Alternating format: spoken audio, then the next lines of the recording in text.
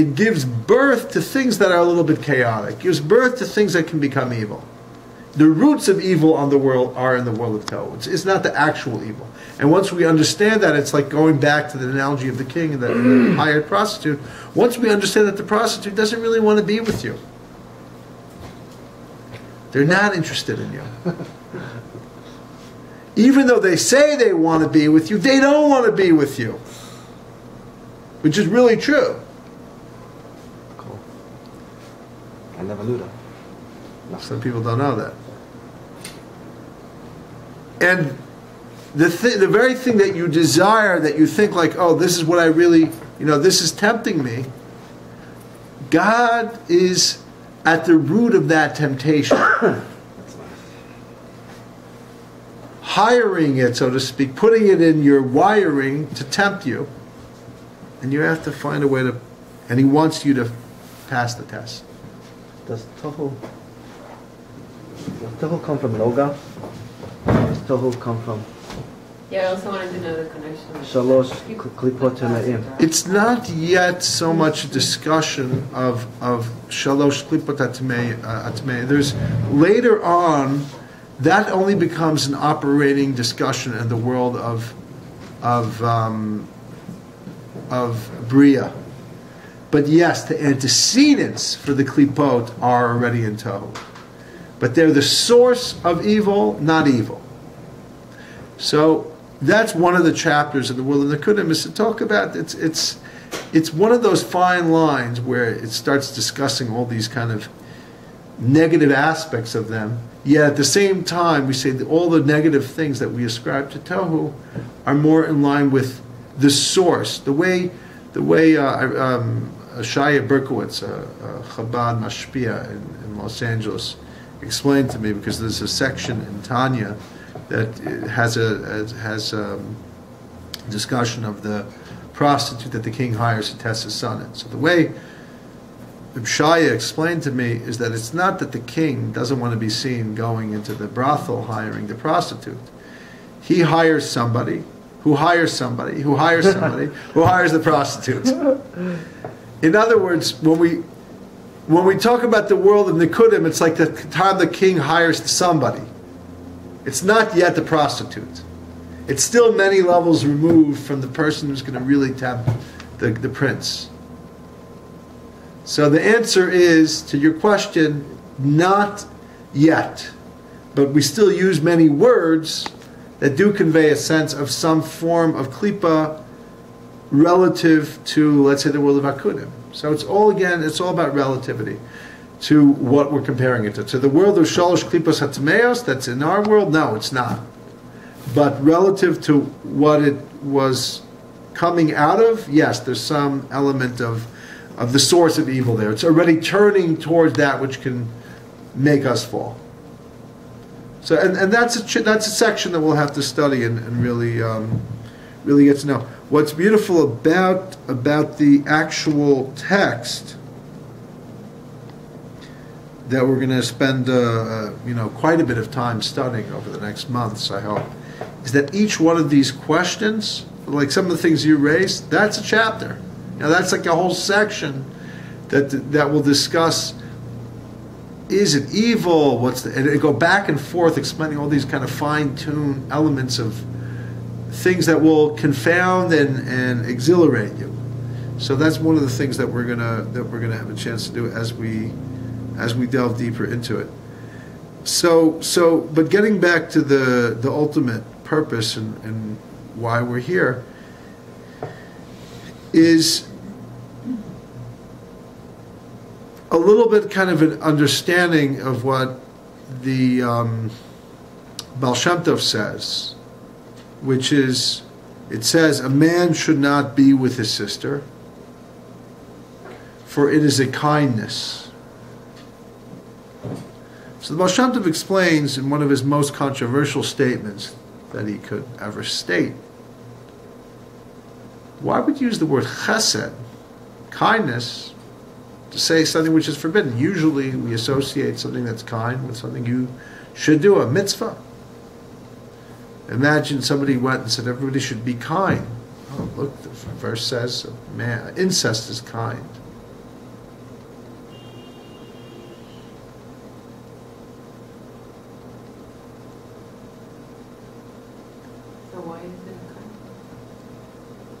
So why is it a kindness? So the Baal Shem Tov says what it is a meditation. That when somebody feels an attraction, a yearning towards somebody, they should realize that it's not so that they should actually be with that person. Specifically, of course, when the person is forbidden to them. A sister, you can't be with your sister. What it is that it's instead of it is under certain circumstances. Again, this is one of the things that the Tanya warns the initiate not to try, because it's only for advanced practitioners. But the idea, the Baal Shem Tov doesn't really get into who it's for. The idea is that the person will then take the idea that they love somebody and say, well, where's the source of that love coming from? It's coming from HaKadosh Baruch Hu, it's coming from God. But in particular, where is it coming from? The world of Nikudim, the world of Tohu. Where something that seems like a little crazy,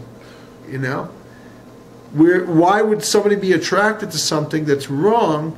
Because the broken vessels of Tohu, which are very powerful, couldn't be contained, are present in our world, in our experience. So the question is how to find the source of the love. How to make that love a love of the love of the universe. How to go up with it rather than down with it. Very tricky. But by knowing that the world of Tohu is a world that God created with this, the Arizal says very clearly, it was planned so that we can, when these experiences happen, we can work through them more effectively. So that not only are we given free choice, but we can do the fixing as well, the tikkun that's required. Same thing with the Jew. He wants to go out with a non-Jewish girl.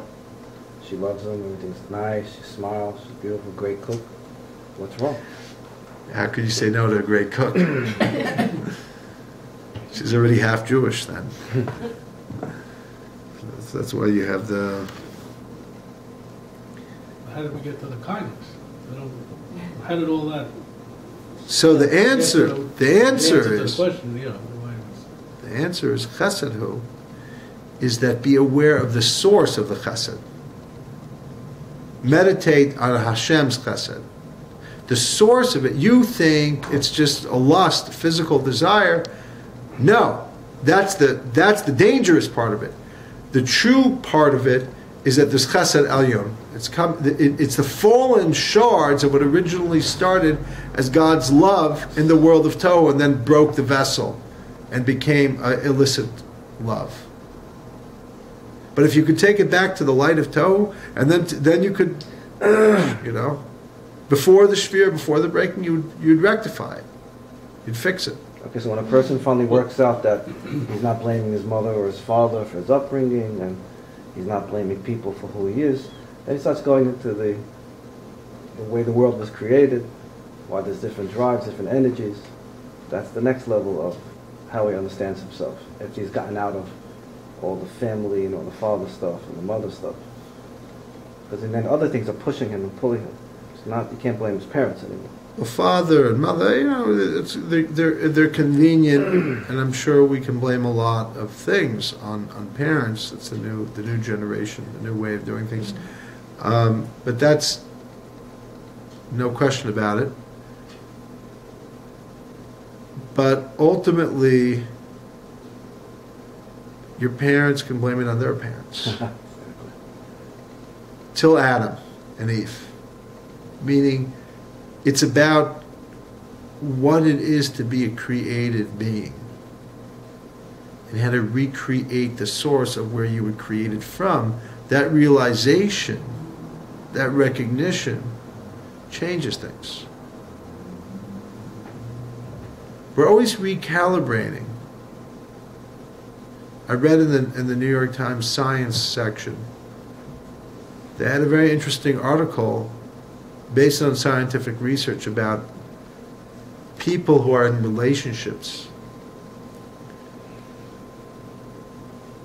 that they will actually find unattractive things about somebody who would threaten their relationship. because they're trying to preserve their relationship. So they'll say, oh, that person's, a huge nose. Well, nobody else thinks they have a huge nose. It's just that they want to find something wrong. They want to justify why they shouldn't be attracted to that person. In other words, in life, we can use justifications all the time to justify what we do. Or we could use justifications to do the right thing, even though it's not really true. We can help ourselves with these techniques that people do. It's a game people play to help preserve a relationship. So the teachings of the Otzus Chaim, of the Eitz Chaim, of the Ari, they help us realign. The answer to your question is they help us realign with these shifts in our attitude. They help us reassess and realign our issues and our challenges. But isn't They don't take them away. They're still very present. Isn't there more logical? I don't know if I can use the word logic when I'm applying this, but there's a logical explanation to incorporate this in when you're dealing with this, with a brother and a sister, and obviously, and you're saying chesed. No, there's no logic to a brother wanting to be with a sister. No. I don't understand it. It's a tie that I don't.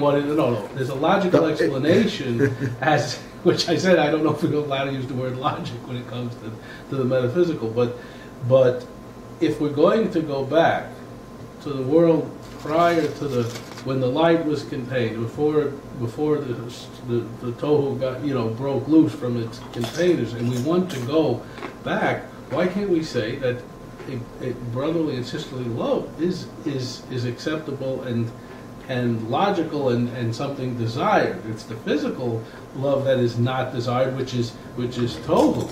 But if we go back to the tikkun, well, not even tikkun, but even prior to when it was contained, and that's the chesed. That's the chesed. The Rebbeinu Shalom gave us the chesed to say, yes, we're permitted. We should be loving each other. The tohu is the bad part. But correct. But the question is, somebody who's in the tohu should realize that they're in the tohu. Yeah. And they have to go back to the source of the light of Torah, which is Chesed El, which came from a pure Chesed. Right. So you either have to go back that direction or do Tikkun, which is the other direction. Obviously, you have to do both at the same time. You have to do Tikkun. You always have to fix things. I think that what's great about the world of Nikudim in the Ari is that it's so much more than whatever you've heard about until now. Because everybody's heard there's the vessels and they broke. Right. And it's just... It's the difference between learning something in a very shidchiyistic way, meaning a very superficial way, and learning something in a very in-depth way. And I think I'm really looking forward to doing this because every week we can really get into a detail of the world of Nikudim, of the world of Tohu, until we really start working on our own Tohu, our own Shviras HaKelim, and hopefully we could use this to start fixing our lives a little bit. So, Amen.